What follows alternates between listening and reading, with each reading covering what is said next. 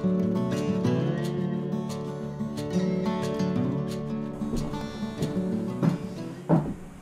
everybody, and welcome to the end of day number 11 of the Barnhouse renovation. And so John left us, we went through day number 10, and we were able to get a lot done, so let me show you what that looks like. As you can see, I just walked up some stairs, which is very exciting because we didn't have access to that lower level in there. We were just using a ladder to climb up and down off this platform we created. But I've been able to get down here, put this wall in that's supporting the rest and the remainder of the stairs, and then we make our turn, and this is what it's going to be like as we come into our lower area or the first bay inside the barn. And so what we had talked about needing to get done in order for this to all happen here was that this wall had to get built, and then that wall is built and supporting the stairs. Now I left it open here on the bottom because we're going to kind of use this as the green room. This is going to be almost a mud room for us, but more of a workspace since we have the artist loft upstairs, and then we're going to have a green area down here. So we're going to have the door as you come in. We're going to have some chute cubbies in here, so that's all going to be tucked back, and then this is going to be a solid wall that goes all the way up, and that's going to be for two reasons. So that solid wall is really going to cut down breezes, particularly in the winter time. As that door opens,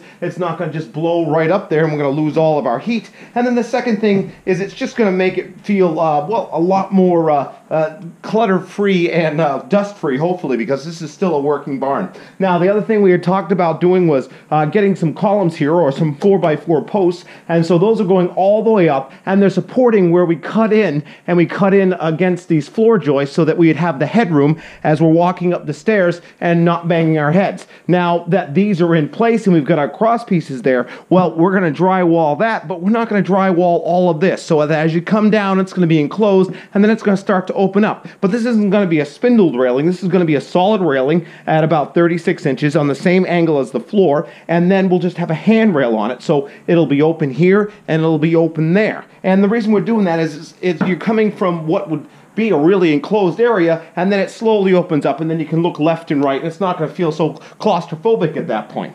So now that we have access to the stairs and we've got that cutout in, well, John's going to come back this weekend, and what we're going to do is we're going to finish the stairs. So we've cut all of this back here, so the floor joists are resting on that, 3-beam header that we put in, and now we're going to continue moving the stairs and then bringing it up into the artist loft here. And so that's really the next big step. And we don't have as many steps getting to the artist loft as we do going down into what I'm calling the green room. And so in order to kind of get up and in, we're going to go up 4 steps, and then it's just going to be one turn and into the room. And then once we're up there, we're going to have a knee wall here, and it's just going to kind of wrap around the whole area, and then it'll stay open on the top. So this is going to still try to make it feel nice and airy, as this becomes a new workspace for us and sort of an extension of the farmhouse. Itself, excuse me.